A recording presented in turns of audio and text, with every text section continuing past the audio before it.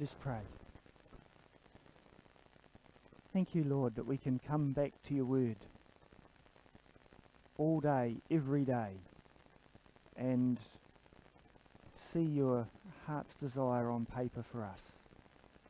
That when we get tangled or caught up or come to a dead end in our lives, we can come back to your word again and again and be refreshed and recharged.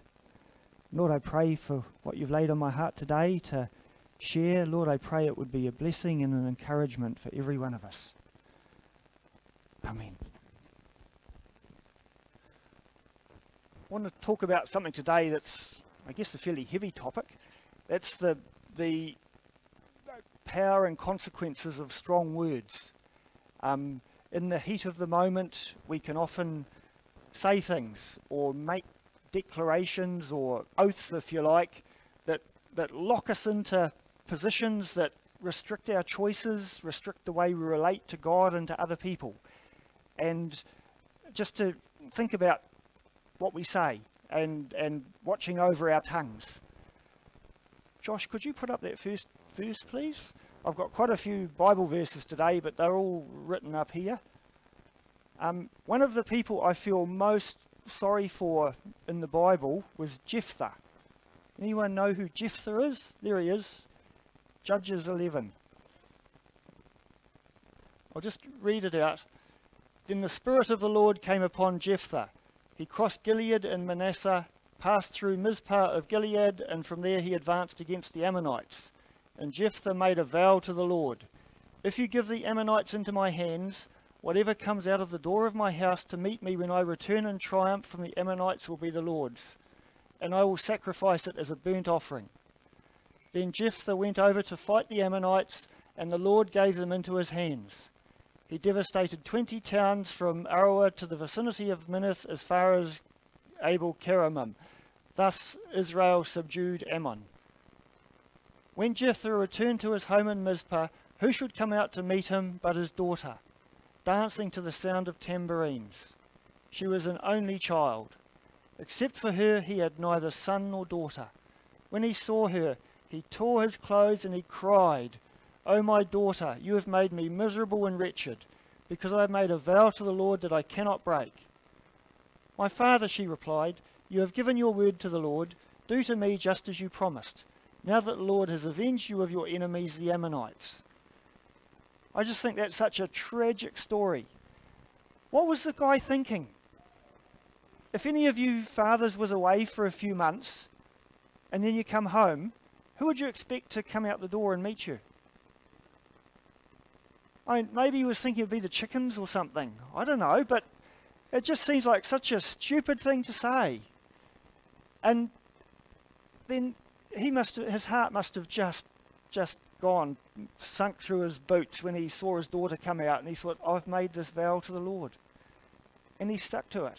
And she was gracious and said, "You can go ahead with it." So he killed his daughter because of the stupid thing he promised. I can't really see anything meritorious in what he did myself. Another one, 1 Samuel 25. Now, there's 3 verses that are all just stuck together. They're just the key verses. It's a little bit of an involved story, but David was hanging out in the hills and caves fighting and skirmishing with Saul for ages, and he had a bunch of roughnecks and criminals, and anyone who had a grudge would kind of line up with David, and they were in his army.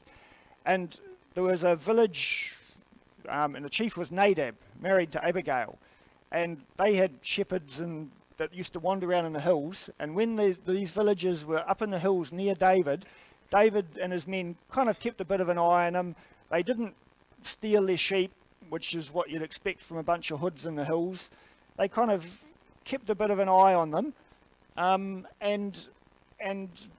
didn't do them any harm. And then David and his men had been up in the hills for ages. They were tired and sick of fighting probably, and they heard that there was shearing going on down in Nadab's village, and that's always a festival time. And so David thought, so he sent a delegation down to Nadab and said, "Hey, could you give us a bit of spare grub? If you've got a few sheep going loose, we'd like a good feed." And Nadab said, get lost, I don't know who you are, and sent them packing. And they went back to David, and David, right, strap on your swords, guys, we're going to go and get these guys. And they were heading down the hill towards Nadab's village, and David said, may God deal with David, be it ever so severely, if by morning I leave alive one male of all who belong to him, meaning Nadab. And then he turned the corner, and Nadab's wife Abigail had heard what had happened, and she thought, you stupid twit of a husband. And she quickly put together a feast, packed it up on donkeys, and sent them up the hill to try and appease David. And just after he'd said this vow, he met Abigail, and she gives this absolutely brilliant speech where she asks for mercy on her stupid husband and appeals to David's better side, and David actually changes his mind. And so the next verse after David changed his mind is, this is what David says to Abigail. May you, in verse 33, may you be blessed for your good judgment and for keeping me from bloodshed this day and from avenging myself with my own hands. And so Abigail averted that disaster. She went home, told her husband what had happened, and his heart turned to stone. And a week later, he just dropped dead. And when David heard of that, when David heard that Nabal was dead, he said, praise be to the Lord who has upheld my cause against Nabal for treating me with contempt. He has kept his servant from doing wrong, and he has brought Nabal's wrongdoing down on his own head. Then David sent word to Abigail, but asking her to become his wife. He must have been impressed with her oratory. But but here, Jephthah had made this rash vow, and he sacrificed his daughter. David had made this vow to kill this guy, but he could see that there was a better way. And he actually had the courage, wisdom, to change his mind. And to say, well, I made this rash promise to God, but it's actually wrong, what I promised, and I'm just going to do the right thing, and I'll trust God to do what he has to do. And so he threw himself on God's mercy. And David did that another time. You remember when he counted all the tribes, and God said, you've done really wrong here, you can have punishment A, B or C. And David said, you choose, I'll trust your mercy. And they still got punished badly, but he threw himself on God's mercy. So David had the sense to not stick to this silly promise he'd made. 2 Samuel 3:9. Now, Abner was one of David's sergeants, lieutenants, and he was keen to give David the ascendancy over Saul in this ongoing fight. And in the heat of the moment, they were having this big rah-rah political meeting, and Abner says, may God deal with Abner, be it ever so severely, if I do not do for David what the Lord promised him on oath. So, again, why would you say that sort of stuff? Why would you invoke God's anger and wrath on yourself, on your behaviour? These people are just, for whatever reason, in the heat of the moment, in the strong emotion, they're just saying this really strong stuff. An oath, a declaration, a promise, whatever you want to call it. And huge consequences. And it's just, yeah, why do they do that? Acts chapter 5. We all know this story really well, and I still don't really get it. Now a man named Ananias, together with his wife Sapphira, also sold a piece of property. With his wife's full knowledge, he kept back part of the money for himself, but brought the rest and put it at the apostles' feet. Then Peter said, Ananias, how is it that Satan has so filled your heart that you have lied to the Holy Spirit, and have kept for yourself some of the money you received for the land? Didn't it belong to you before it was sold? And after it sold, wasn't the money at your disposal? What made you think of doing such a thing? You have not lied to men, but to God. When Ananias heard this, he fell down and died, and great fear seized all who had heard what had happened. And then Ananias' wife turned up a wee while later, and they said, did you sell your farm for X dollars? And she said, yes. She was probably thinking, I better stick up for my husband and say what we agreed to say. And then she died too. Wasn't that just a little fib? Who said fibs like that before. But he died because there must be more to it than meets the story. I mean, they must have made a big deal about how much they were giving or being public or something, but they were really costly words for Ananias, that little lie. He died because he pretended he was giving all the proceeds and he just kept some back for himself. So these vows and strong declarations or resolutions, they lock us into rigid positions and attitudes. And there's good resolutions and bad resolutions. A few weeks ago, Rex told us that tragic story about buying that car without even seeing it. And he said, I am never going to buy a car without seeing it first again. So that's the kind of thing I'm talking about. It's a resolution coming out of a bad experience, and often in the heat of the moment. And sometimes those things are really good, and we learn from them, and they set a good course for the future. So he won't do it again, will he? And then there's bad resolutions, and it's when the pressure's on, when our defences are up, when we're feeling really vulnerable. Often it's based on one or a few experiences that have gone really wrong. Sometimes in my work I have people that really struggle to trust me, and when you dig into it, they've been let down in the past by the medical profession, and so something's gone wrong. There was an operation botched up, maybe someone died, and a tragedy, and in the heat of that moment they've come to a resolution that we will never trust doctors again. And that locks them into positions and attitudes for the future that might be a real hard to get out of and might be a real problem for them. And it happens to lawyers, mechanics, doctors, the clergy, different experiences that people have had, and not going to trust them again. And so you can end up saying lawyers are always whatever you want to say, or various racial groups are, or men are, or women are, and you, from a limited experience, you make these judgments that are really costly. Now, some people say you should never let the facts get in the way of a good story, but I do have to point out one verse that is against what I've just been saying. Titus 1:12. Now, I presume Cretans are people who live in Crete. Even one of their own prophets have said, Cretans are always liars, evil brutes, lazy gluttons. This testimony is true. So that's against what I've been saying today, where there's been a blanket statement made, but the Cretans must have been really bad before. That's all I can say. But other than that, I think it's really dangerous to start making judgment blanket statements about various groups or people, and then you end up being unable to trust. And if we tell ourselves something often enough, we can start believing it. If we repeatedly say you never trust doctors, you never trust this person or that group, then we can start believing it, and it can start poisoning our spirits.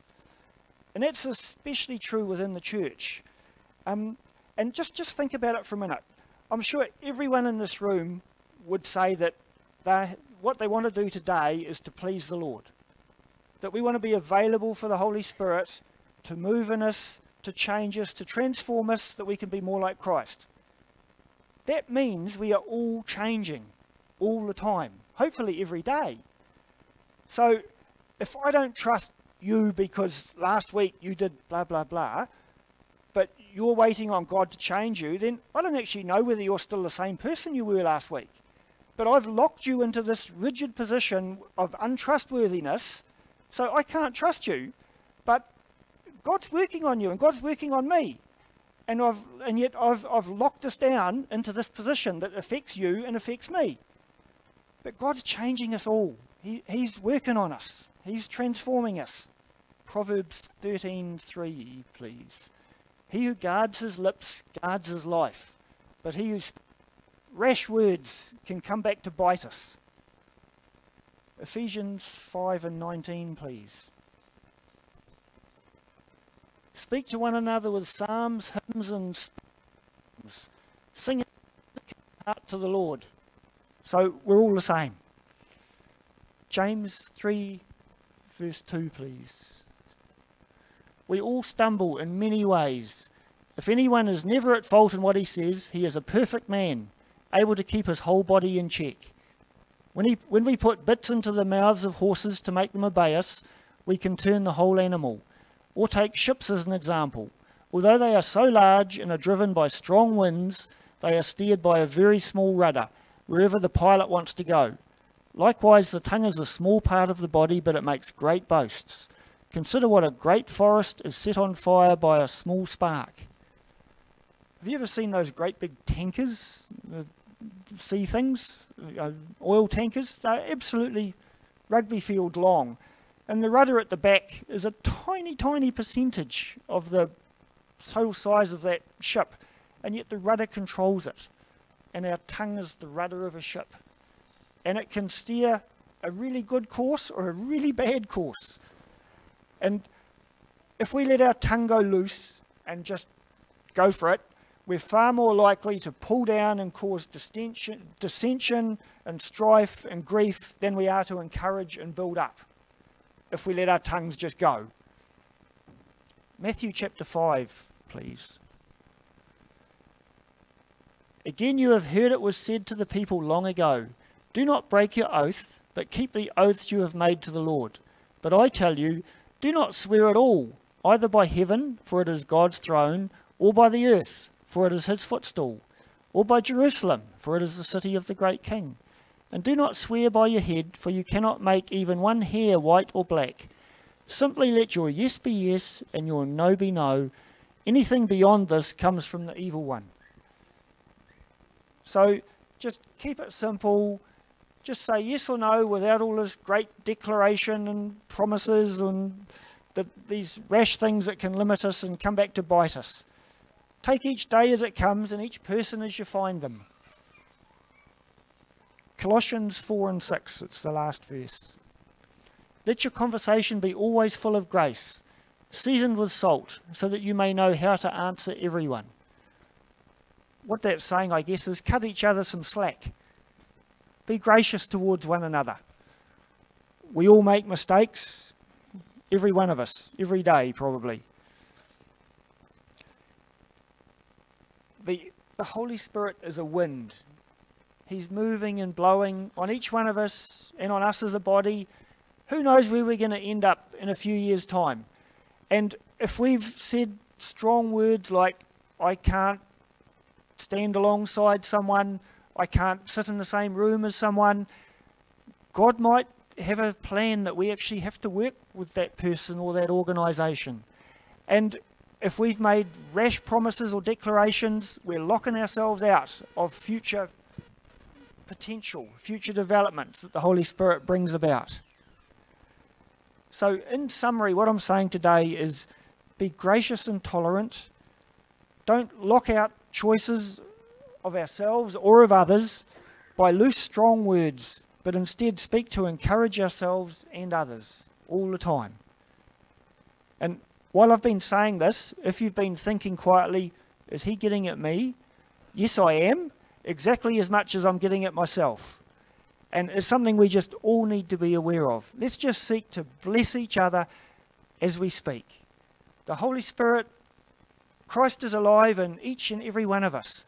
And let's recognize that and speak to the Christ in each other and build each other up as a body. So with that in mind, let's just finish and we can have a coffee and enjoy speaking to each other, encouraging and building up, speaking in psalms and hymns and not making promises that limit our choices and come back and bite us later. Thank you, Lord, that you made each one of us. Lord, you made our tongues. Thank you for the power of speech that is so, so powerful. And Lord, I pray that every word we speak would encourage and build up each other, ourselves, our families, the body of Christ, this community. May our words be a blessing to others. Amen.